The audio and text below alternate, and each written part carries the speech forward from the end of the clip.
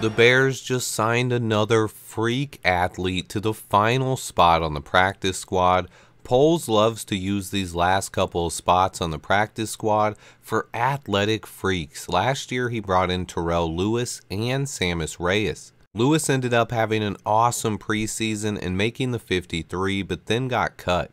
Today, Poles brings in an athletic freak for the offensive line, signing Matt Farniok. He was a 7th round pick in 2021 by the Dallas Cowboys. He was a 4-year starter at Nebraska, starting 3 years at right tackle before moving to guard his senior season. He spent his senior season at guard, but also started 2 games at center. He's smart and versatile, but his biggest gift is his athleticism. He is 6'5", 311 pounds, and ran a 1.72 10-yard split, which is elite for his size.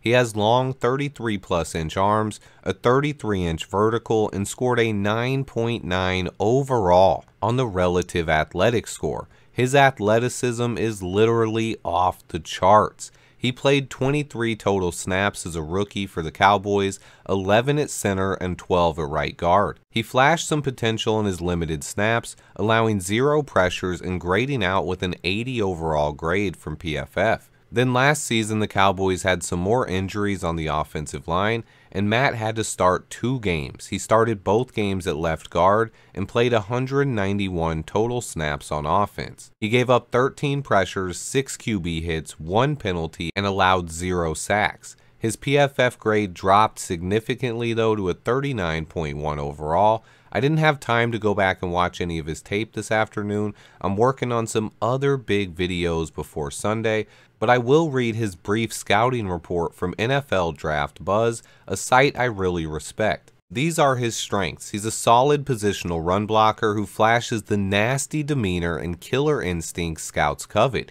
He also has a strong upper body with physical, powerful hands and works hard to gain body positioning in the run game. He has the feet to adjust when he anticipates what's coming. He's effective at trapping and bends at the knees with adequate core strength to absorb the bull rush. He can clear a path at the second level if he hits the target. He's tall, long, and athletic as a pass protector, generally gets out of his three-point stance with good knee bend and a wide base. His awareness is above average for his limited experience. He sells trap blocks and can turn to seal. He's fluid getting to the second level and adjusting. His weaknesses, however, is he's heavy-footed and he lacks elite lateral ability. He will struggle with speed rushers, and footwork is still a work in progress. He bends too much at the waist and overextends himself, often caught lunging and leaning. He will punch at smaller defenders instead of latching on, and is more of a mauler than a mover in the run game. He can improve maintaining outside leverage when doubling the nose. He ducks his head and gets too upright, causing him to fall off second-level blocks. He flashes the ability to move his man with his hands, but he's not yet consistent in this area. He has inconsistent footwork and body positioning and needs to improve his blocking angle. He sounds like a guy with the demeanor and athleticism that Ryan Poles loves. We will have to see if he responds to Chris Morgan's coaching. Simo is a great O-line coach, and this guy has potential, but is just a practice squad guy for now. If he develops or gets moved to the active roster, I will do a film breakdown on him.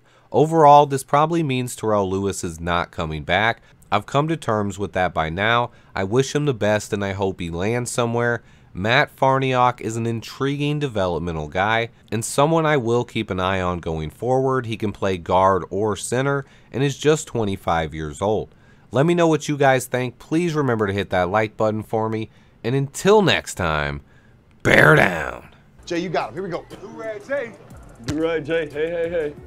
Hey, good work today, baby. Let's keep going. Here we go. Bears on 3. 1, 2, 3. Bears.